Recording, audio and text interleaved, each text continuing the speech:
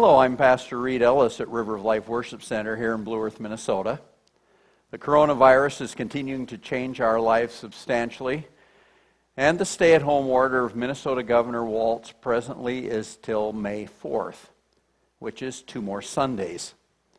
Because of that order, our church has taken the proactive step of not having services on Sundays to protect our parishioners. We hope that we will be allowed to meet face-to-face very soon. Contact your governor to encourage them about that if you would like. We have made a YouTube channel for our church. If you go to www.youtube.com, you can go in the search bar and type in Blue Earth River of Life Worship Center. And you can subscribe to our channel so it's easily available to you. On that channel, we will keep posting sermons for each week so that they are available to you whenever it's convenient for you to watch them. We will post them each week sometime during the day on Saturday. If you do not have the technology available to you to watch these videos, please call me at 507-369-4322 and we will make a device available to you.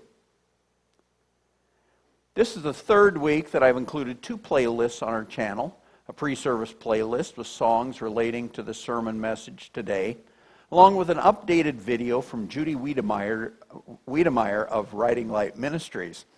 She was scheduled to share in person with us today, but will do so through video instead. Also, there is a post-service playlist of 1 song and the Bible Project video overview of Malachi that you can watch after the sermon message. Click the Playlist tab in the Blue Earth River of Life Worship Center YouTube channel to access those extra features. We ask that you continue to send your tithes and offerings to the church by mail or drop them off. Our mailing and physical address is 1329 South Ramsey Street, Blue Earth, Minnesota, 56013. And if you have prayer requests, please call me at 507-369-4322, and I will place those prayer requests on our prayer list. If you desire, I will send them on to our prayer team as well.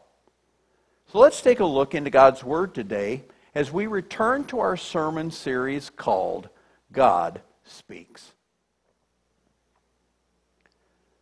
Hello, church, and welcome to our April 26th Sunday series message, God Speaks. We are continuing today the series of messages on the things that God has spoken directly to man throughout the Scriptures. Those portions that say, the Lord said, or God said. We started with Genesis and will complete the Old Testament today. What is God speaking to His children through His ancient words spoken through the prophets of old? I've noticed quite a few people on Facebook and YouTube are going back in the Scriptures and looking at what the prophets of old have spoken about the future. And I see them posting about that. Possibly because of our time in history and what we're encountering.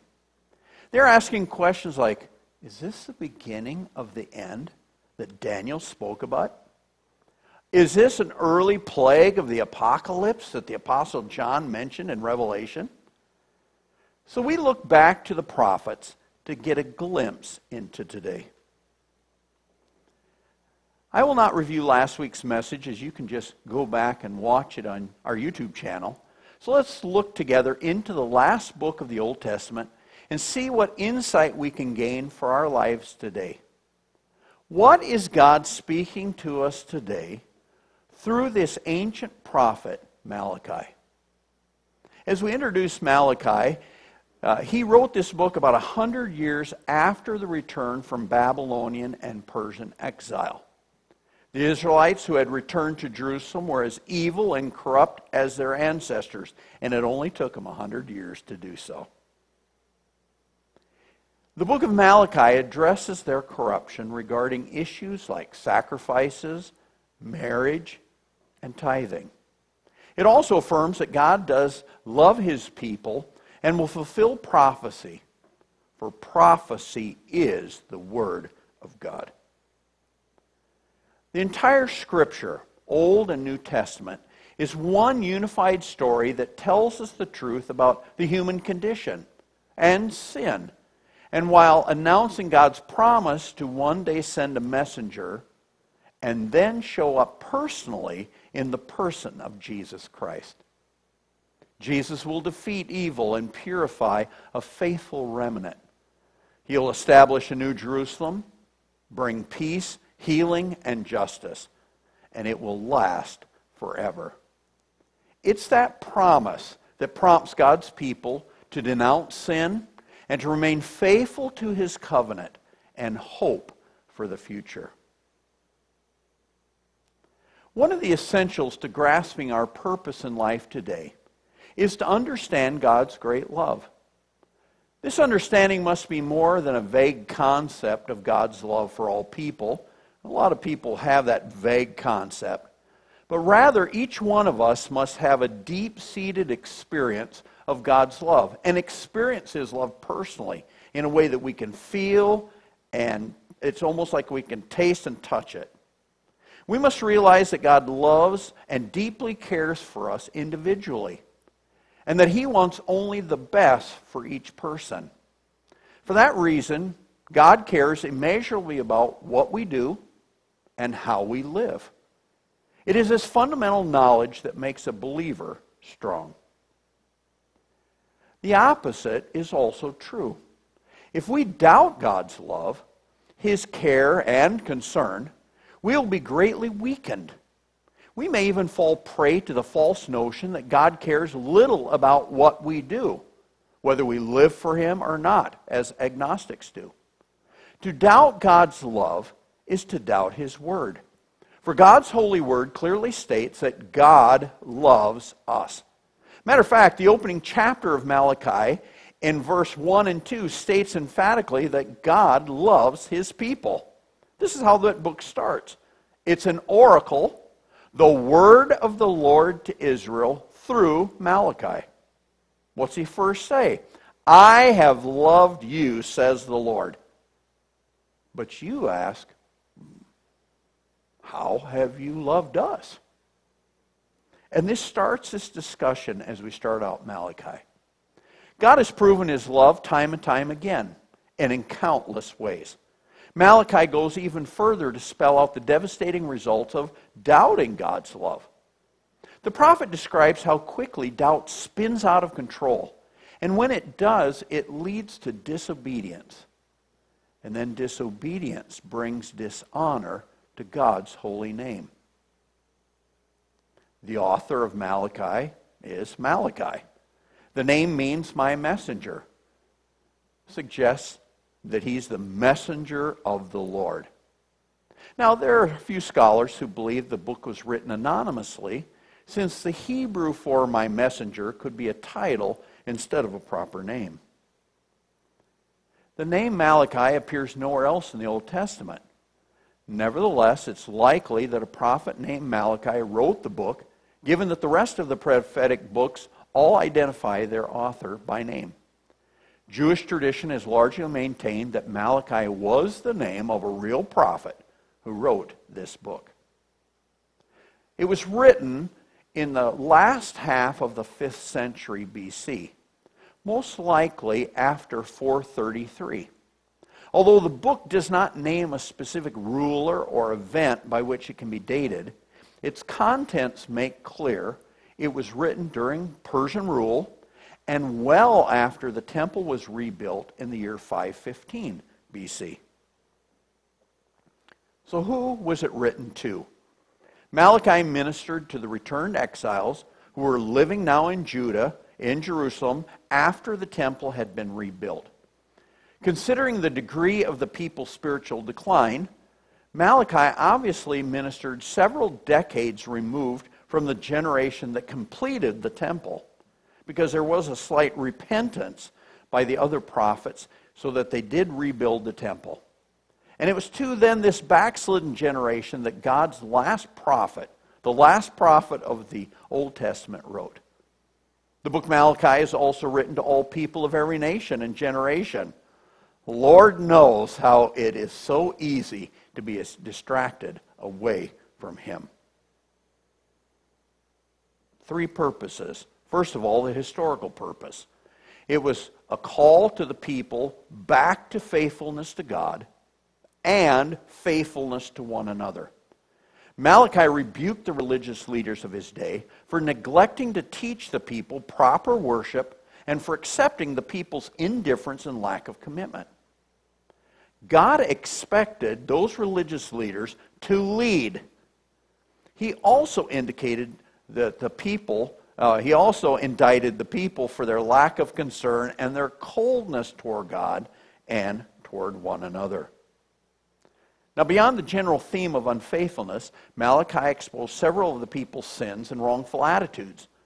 Most prominent among these were, 1, doubting and forsaking God's love, chapter 1. Dishonoring and disobeying the Lord, also in chapter 1 and into chapter 2. For divorcing their wives to marry Gentiles or foreigners who were unbelievers, in chapter 2. Denying God's justice and power, chapter 2, verse 17. I always find this one interesting because mankind is always blaming God for not stopping the injustice that goes on in the world. And yet, who causes all the injustice in the world? Well, we do. So if we want to stop injustice, then we should do something about that and quit blaming God for that. But this generation blamed him just like we do. And also, they were scolded for robbing God by withholding their tithes and their offerings, chapter 3, and despising God's grace and patience in chapter 3 as well. Malachi also described God's coming judgment for these sins, a judgment that would surely come if the people did not repent and return to the Lord. The second purpose is a doctrinal or spiritual purpose. The book of Malachi offers a glimpse into the heart and mind of God by showing how broken God's heart was over the people's callous behavior.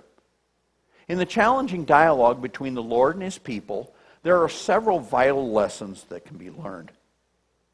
Malachi reminds us as believers that we are deeply loved by the Lord and that we have been chosen for a very special purpose. We are to be God's light in our world, proclaiming his great love to other people and nations. In this way, we participate in God's wonderful plan of salvation. We're partners then with him, just as Israel and Jacob were called to be as the forefront of this great plan. Malachi reminds us that patience and faithfulness are required to inherit God's promised blessings. Patience is needed because there is often a delay between God's promise and fulfillment, and sometimes it's hundreds or thousands of years.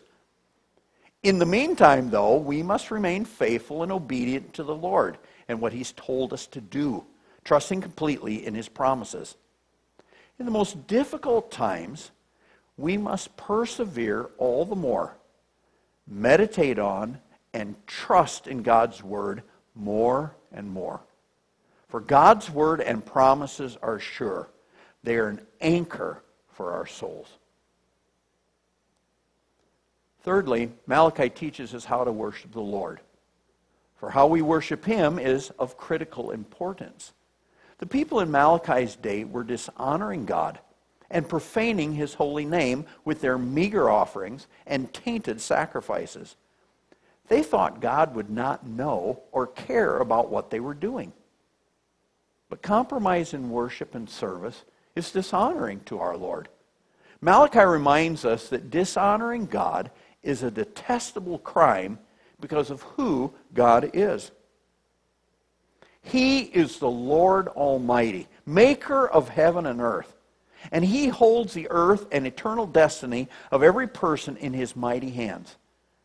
Therefore, he deserves our best. Anything less than our best is an insult, showing utter disrespect for who God is, the sovereign Lord and majesty of the universe. Fourthly, Malachi teaches that our faithfulness to God deeply affects how faithful we are to others, especially those who are most important to us. God commands us that we be faithful first and foremost to our spouses, Malachi's generation began to grow indifferent to the Lord and soon grew lax in their commitments to one another. Men were divorcing their wives to marry foreign, unbelieving women. They had forsaken their oath to God on their marriage day. As many people have made that marriage commitment here, we hope that they will keep that marriage commitment before God. But they abandon it as if their promises made with their own mouth at the altar of God meant nothing. God told them, even more emphatically, that He hates divorce. The key point to grasp is that we cannot be faithful to others apart from remaining faithful to the Lord. God must come first in our lives because it is He who gives us the strength and fortitude to meet all of our other obligations. Fifthly, Malachi teaches the importance of giving our tithe to the Lord's work. How we spend our resources is a direct reflection of how we care for and love the Lord. Now, when we fail to tithe and adequately support God's work, we're not only acting selfishly, but in this book, we're reminded that we rob God. The Christological or Christ-centered purpose for the book of Malachi. The Messiah is presented in Malachi as the great hope of God's people, the cure for and healer of their transgressions. Christ is the messenger of the covenant, the one who is sought and desired and who is coming to His temple. Christ is the refiner, the one who purifies and cleanses God's people. Christ is the Son of righteousness, the one who rises with healing in His wings and who causes the faithful to leap with joy. Also related to these prophecies is the prophecy of the messenger who will prepare the way for the Messiah, a prediction of John the Baptist. This is recorded in Matthew 3 and Luke chapter 1. There's a couple special features in Malachi. Malachi is the great book revealing dialogue between God, the faithful one, and Israel, the unfaithful one. The conversation is sometimes tender. It's sometimes piercing. But it's often strained as mankind talks back to God. It is this conversational style that brings the book to life, showing the intensely personal relationship between the Lord and His beloved, but wayward people. The second special feature, Malachi is a great book that closes with a clear warning of judgment and a clear promise of hope. Malachi concludes his message with the promise of the Messiah's coming, which will not take place for another approximately 400 years. But the promise is that at His coming, the arrogant and evildoers will be judged and condemned. The book of Malachi continues to speak forcefully to believers' hearts today. It should especially stir the hearts of believers who have grown discouraged and fallen away from the Lord. To believers, the Lord tenderly cries, "I have loved you." He also tenderly calls, "Return to me, and I will return to you." So let's take a look at a few select texts from the book of Malachi. We're going to start in chapter 1. There's only 4 chapters in this book. We'll start in chapter 1 in verse 6. And I titled this and headed this, "What You Offer God Tells Him All He Needs to Know." As a son honors his father and a servant his master, if I am a father, where is the honor due me? If I am a master, where is the respect due to me, says the Lord Almighty? It is you, O priests, who show contempt for my name.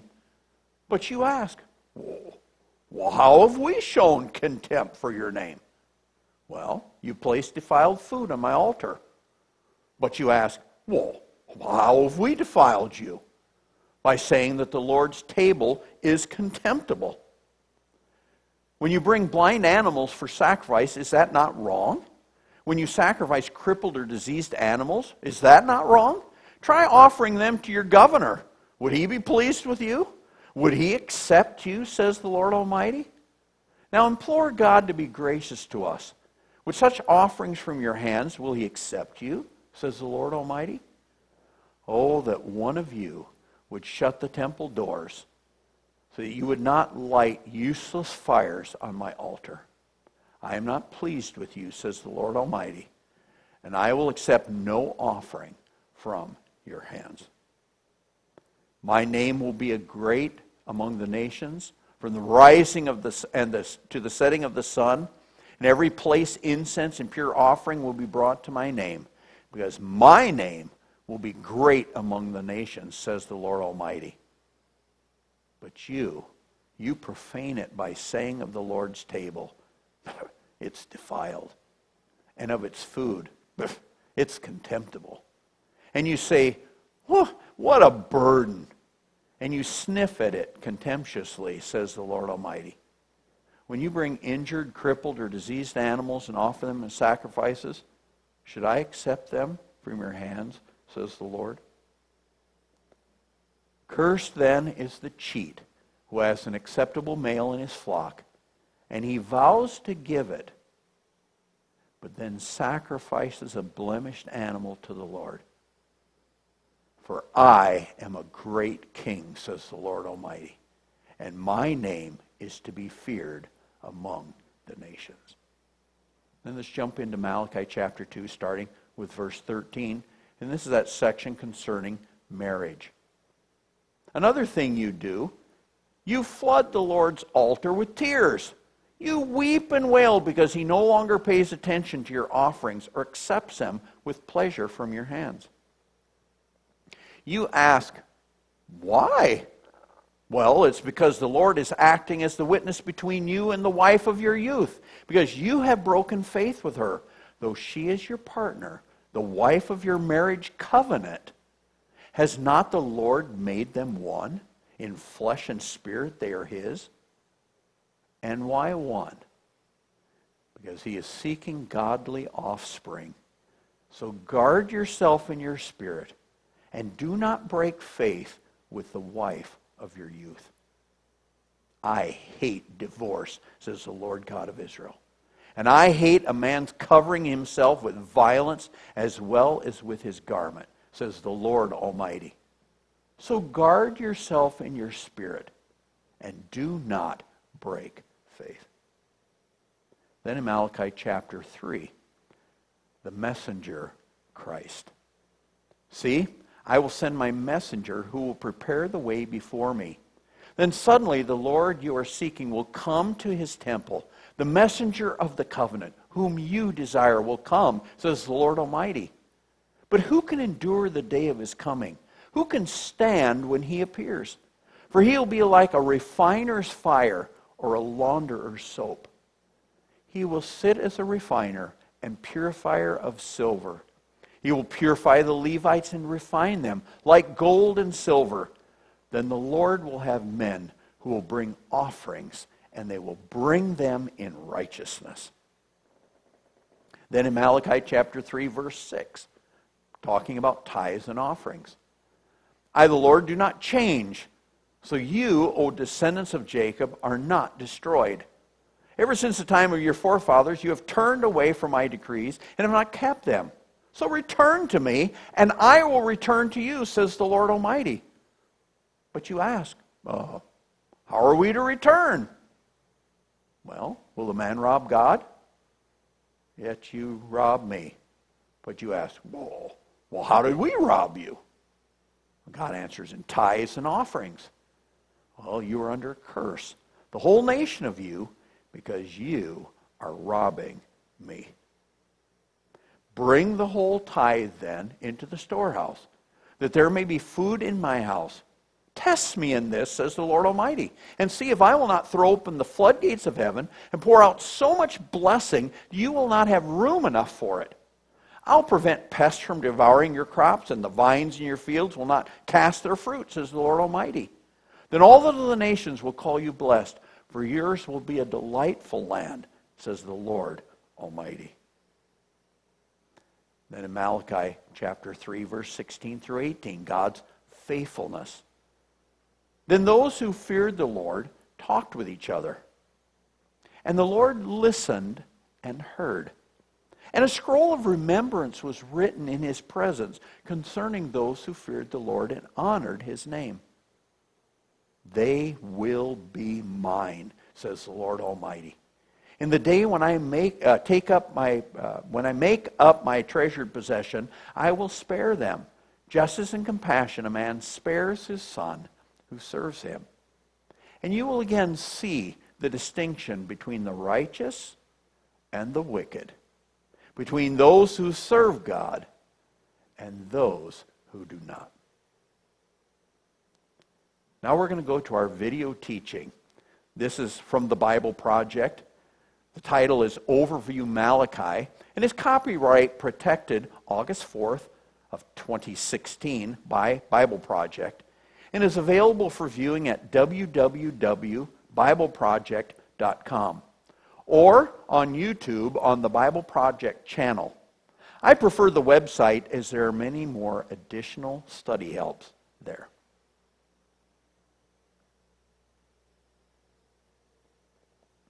The book of the prophet Malachi. He lived about 100 years after the Israelites had returned from their Babylonian exile, and his message was directed to the people who had been living in Jerusalem for some time now. The temple had been rebuilt a while ago, and things were not going well. Just remember the stories from Ezra and Nehemiah. Now, when the Israelites first returned from exile, their hopes were high. They would return and rebuild their lives and the temple. All of the great promises of the prophets would come true. The Messiah would come and set up God's kingdom over a unified Israel and over the nations and bring justice and peace for all.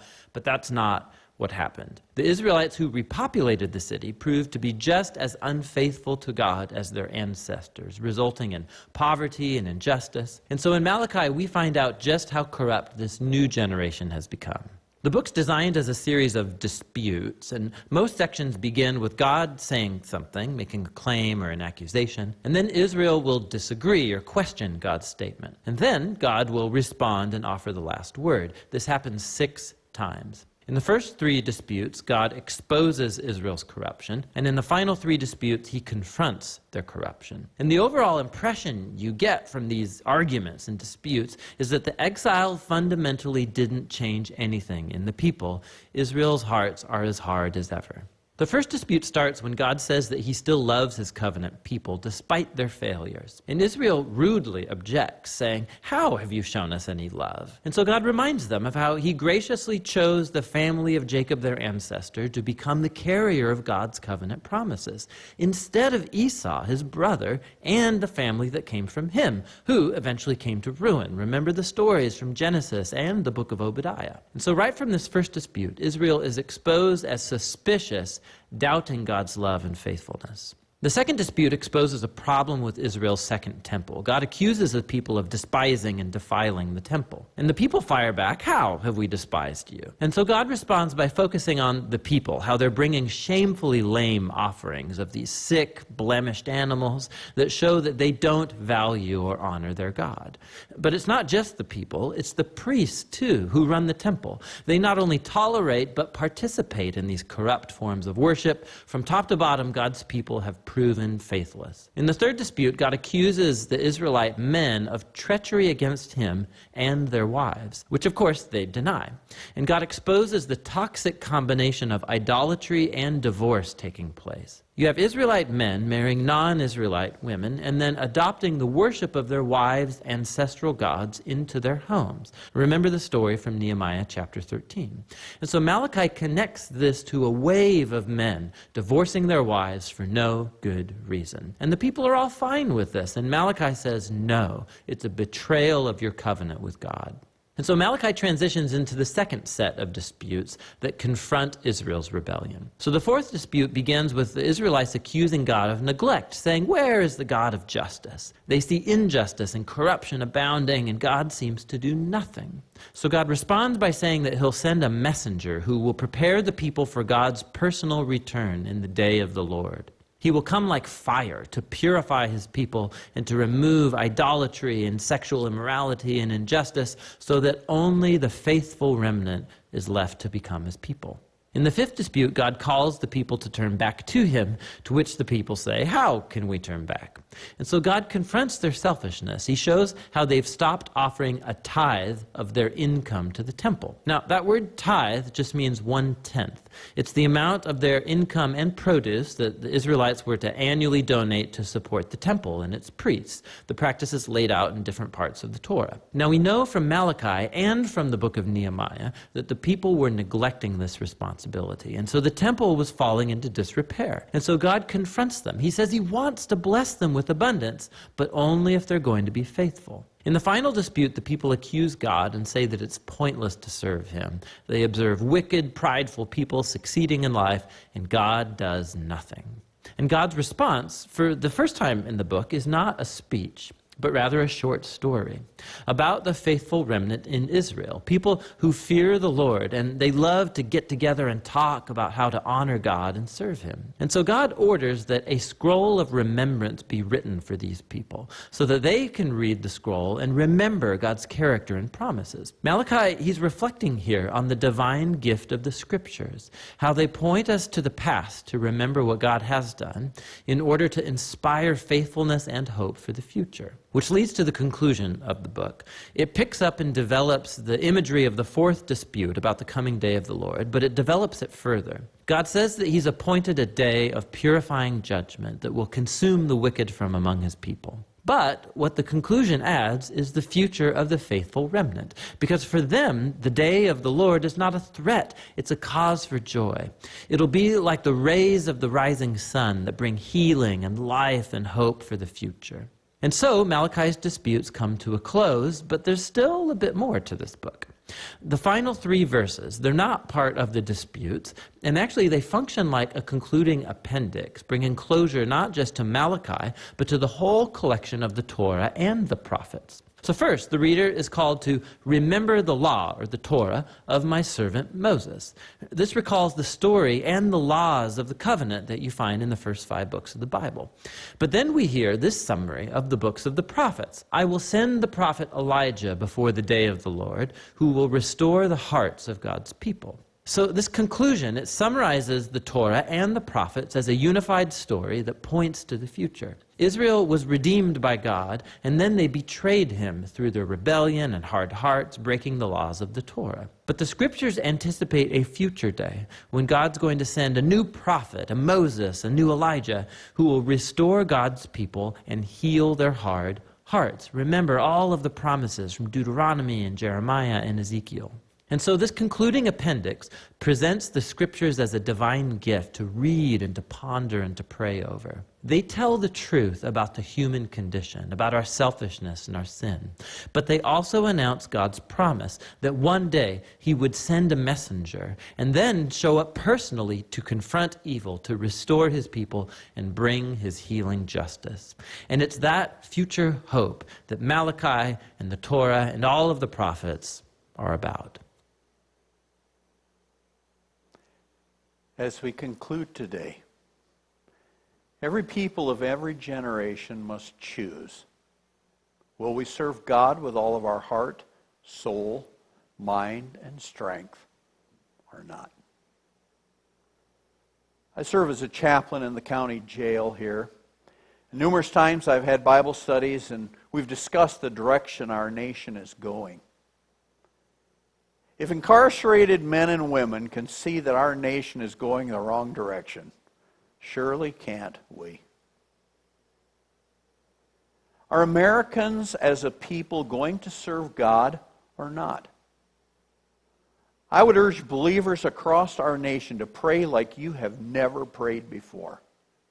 For we stand at the edge of a great precipice. Pray that we as a people would turn back to God. The world shutdown as a result of the coronavirus is a reminder to us all. We are but dust. But there is one who longs to breathe life into our humanity. The question is, will we seek him and his righteousness? I will end with what God speaks through the psalmist, a great cross-reference to this whole book of Malachi. The psalmist in Psalm 1 says, "Blessed is the man who does not walk in the counsel of the wicked, or stand in the way of sinners, or sit in the seat of mockers. But his delight is in the law of the Lord, and on his law he meditates day and night. He's like a tree planted by streams of water, which yields its fruit in season, and whose leaf does not wither. Whatever he does prospers. Not so the wicked. They're like the chaff that the wind blows away. Therefore the wicked will not stand in the judgment, nor sinners in the assembly of the righteous. For the Lord watches over the way of the righteous, but the way of the wicked will perish." After I pray, please go to the post-service playlist for a closing song by Elevation Worship called "O Come to the Altar." As you listen, devote yourself to God and commit to pray for our nation. Let's pray. Father in heaven, I thank you that you are a patient God, a loving God, who is faithful to love us no matter what we do or how we act or even how we speak back to him. You love us as a loving Heavenly Father. Perfect love. Yet, Lord, I'm reminded today of my unfaithfulness. And how there's been times in my life that I have not walked with you as I should, have not obeyed your commandments in the Old Testament and the New Testament alike. Lord, forgive me and cleanse me from all unrighteousness. And I pray that same prayer for our people, wherever they are. God, that they would repent of their sin and draw close to you so you can draw close to them as well during this difficult time. So, Lord, we thank you for your great love. We thank you for your faithfulness. Help us to be faithful just like you. For it's in the name of Jesus, the faithful one, our messenger, that we pray.